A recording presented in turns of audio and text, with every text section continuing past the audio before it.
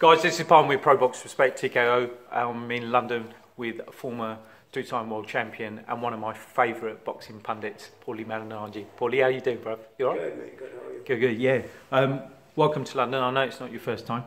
When did you get into town, mate? It's been about a week. Yeah, cool. We're here at the Ultimate Boxer press conference.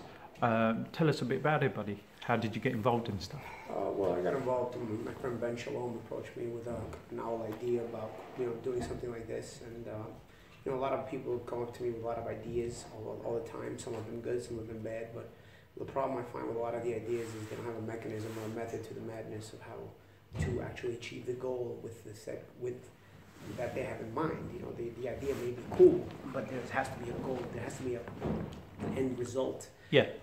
And there's not really a great amount of business planning behind a lot of people's ideas when they come up to me about them. I liked how Ben had a good idea, so obviously that got me listening. And then through his connections, he had a lot of connections, his ideas as far as the way he intended to do things and the way he expected to get results. Started to really gain my curiosity more and more. Obviously he's an intelligent guy. Yeah. He knows how to achieve what he's looking for in this. And so, little by little, I got myself involved with him. He knows how to tap into the younger generation as well, which is, I think, something that's missing in boxing is the key youth generation, the internet generation. The social media, yeah. Social media generation. And, I like that he knows how to tap into it. And more importantly, I like that he's young, so he can tap into it in that regard. No matter how cool I think I am, at the end of the day, I'm almost 40 years old. I can't tap into that generation. Looking good, chap. I don't have a lot in common with them. So I think he was more a guy. If we're going to tap into this kind of thing, you need somebody who knows how to think like that generation, but is smart enough to deal with an advanced generation as well. So I really like the combination of things that he brought to the table, and obviously I like the idea, and I like boxing, and I like to be able to help boxing, and I like to be able to help boxers, and I think this put all that together, and I got involved. Paulie, talking about Ben, great guy, great concept here. Now, in terms of the platform we have here, we've had, say, similar in the UK, like Prize Fighter. Why do you think this is going to be different and possibly successful, which we're all hoping for? Well, Prize Fighter had a little run in it when it went well, and I think there's a place for that kind of audience. I just think that eventually you have to move with the technology times. Prize Fighter was good for TV. Sky had it on Sky. Definitely. But I think the way you branch out to new audiences, and I think Prize Fighter is something that a new audience can grasp. It was new to boxing at that time. Ultimate Boxing will be new to boxing again. I think you started with the youth. You're gonna have your core audience of boxing fans. They're very traditional, and you don't want to lose those people. So you involve people like myself, like Ricky Hatton, like Anthony Crawler, because you want to legitimize your brand as traditional as well with the traditional boxing fans. But at the same time, in order to reach a new audience, this is something new. So the core audience will look at it as skeptical. You have me, Anthony, and Ricky for that reason. But the new audience, in order to market to them, to brand to them, you need to use the newest technology because that's what they're up with. That's what they're new with. Think about Prize Fighter started 10 years ago, right? 10 years ago, the younger core audience 10 years ago were just kids now. Now they're teenagers and young adults. So right away that generation changes. And after a few seasons, I think faded out as well, didn't it? The concept. I think it's a concept that works, but I think with Ultimate Boxer, we're using a little bit different. Anytime you come up with an idea, you take a little bit of this and a little bit of that, and you try to brand it, and it works. In 2018, I think the way to go is to market through the internet. I think the way to go is to market through Unilateral, Facebook Live, through our connections that we have with that. I think at the end of the day, we're also not tying any fighters up with any promotional entities. We're not tied up with any promotional entities. A fighter can be tied to a promotional entity and still be involved in Ultimate Boxer and not disrespect his contract. He'll still belong to that said promoter. A fighter can be a free agent and be involved in Ultimate Boxer, and obviously get himself noticed and then sign with another promoter. We do not sign the fighters. We're just loyal to the brand. We're trying to make the best fights possible, but these fighters are given opportunities that they may not otherwise have had. So we're loyal to the sport, and we're loyal to the opportunities that we're given to these kids, to these young guys. So opportunity without the red tape. Opportunity without the red tape, and the red tape is pretty self-explanatory. Sure. You fight well, put up good fights. Our brand will grow, which is what we want, and of course, your brand will grow because that's what you want, and maybe you'll wind up with a contract with a big promoter or something. Who knows? It's kind of a one hand washing the other. There's no red tape. Yeah. You know, but using the social media platform, trying to brand it around a youth-based group of people, core audience, without losing your original fan base.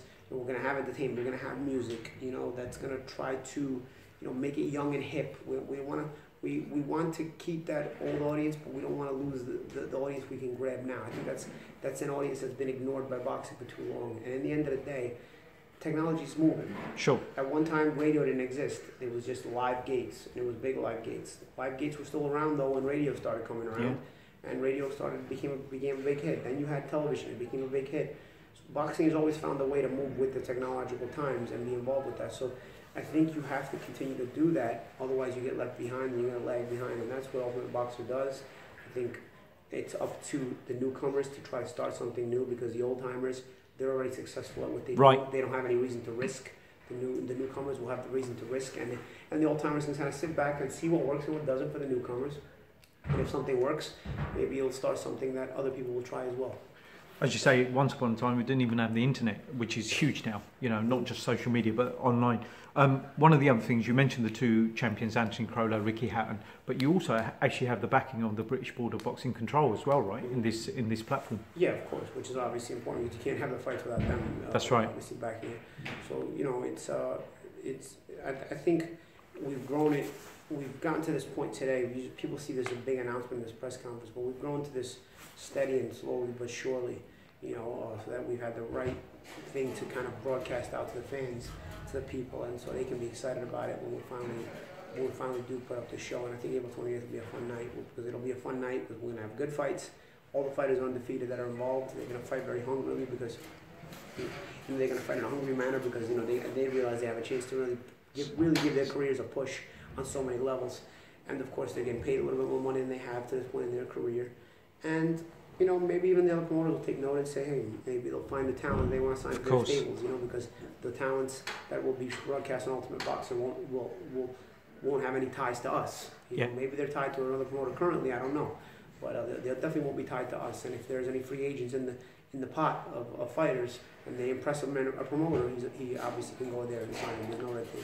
Paulie, the next show is less than 3 months away.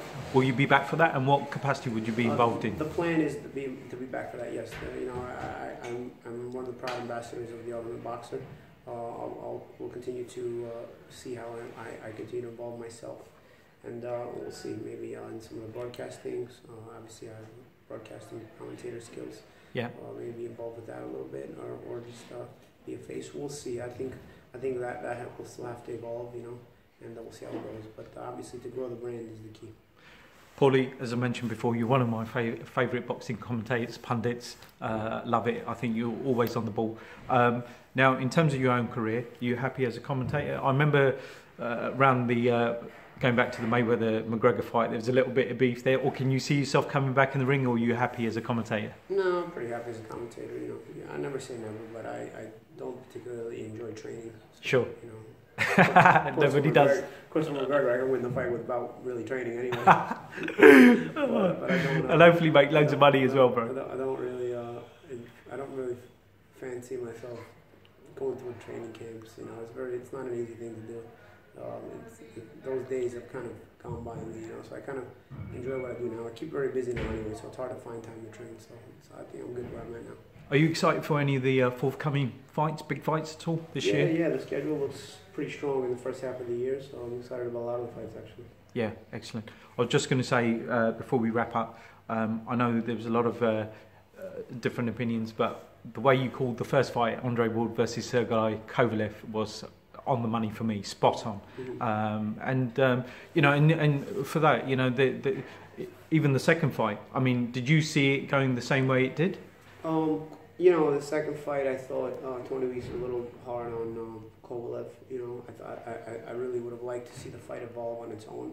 Instead of the referee causing the fight to evolve in a certain way. You know? Okay. I think if the referee would have done it right in the rematch, you would have had a great fight, and the fight evolves, you know, in a way that it's going to be different from the way it ended up evolving. You know, I think at the end, Kovalev was hurting, Kovalev was breaking, but a lot of that also had to do with the low blows. You know, sure. I think if you warn Andre Ward for some low blows, it's possible that he doesn't throw to the body as often, it's possible that, you know, the fight is going to start to, you know, evolve in a different way. It may still be advantageous to Andre Ward. I'm not telling you Andre Ward may not win the fight. I'm just telling you the give and take and the choice of exchanges and where the fight winds up is going to be completely different. You may still have the same winner, but I think you would have had a better fight. So that was a little bit disappointing. Paulie, as I mentioned to you off camera, just got back from a nice trip in Vegas where it was a lot warmer than here. Just a couple of fights that I'm interested in is, obviously you've got now Badou Jack versus Adonis Stevenson happening, and also you've got potentially Linares versus Lomachenko or even Marky Garcia. How do you see those fights going, bud? All fun fights, you know. Adonis has been a long-reigning champion. I think Badou is the toughest fight he's going to have in a long time. It's going to be interesting to see how he deals with that. But of course, the power of a puncher at light heavyweight is something that Badou also has never tasted. So it'll be interesting to see. That's a fun fight. And of course, Linares, Lomachenko, Marky Garcia. You make some match those any way you want. You got a good fight. Yeah. Well, I was under the understanding that straight after the fight last week or so, Linares was going to move to 140 pounds and fight for one of the Terence Crawford titles, but it looks like it's Lomachenko next. You know. Either way, it's entertainment, so it's fun to watch. Before we leave, can you, just for the viewers, can you let them know how they can get hold of Ultimate Boxer as well on social media? Well, social media actually. Read them out, chat. I think we're let me check on my Twitter right now. I think one of the things, obviously today's press conference was on Facebook. It was on Facebook. People would have been able to follow it. But the Ultimate Boxer Twitter is just Ultimate Boxer with 2 X's. Okay. So follow us there for all the updates. So that's where it really, obviously the pictures and whatnot and Instagram and whatnot is good too. It's probably Ultimate Boxer as well on Instagram. But get a lot of updates on Twitter and then obviously on our website, which is I don't have the website here. But Ultimate Boxer on Twitter, you get a lot of the updates. Champ, thanks for your time today. It's been a real privilege and a safe journey home as well. Okay. Cheers. Take care, buddy.